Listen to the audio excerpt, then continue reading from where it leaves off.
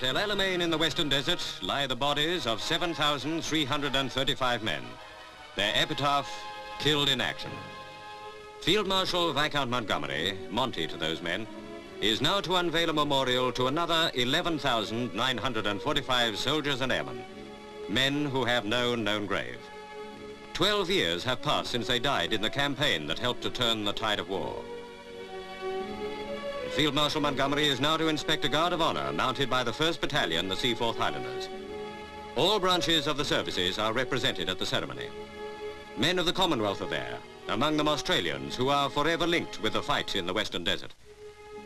Now the Field Marshal unveils the new memorial.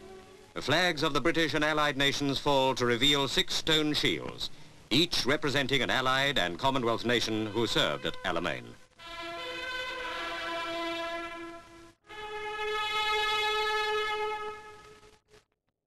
Lord Montgomery steps forward to lay a wreath of remembrance, the first of many to be placed at the foot of the memorial by relatives of the fallen, 200 of whom have traveled many thousands of miles for the ceremony.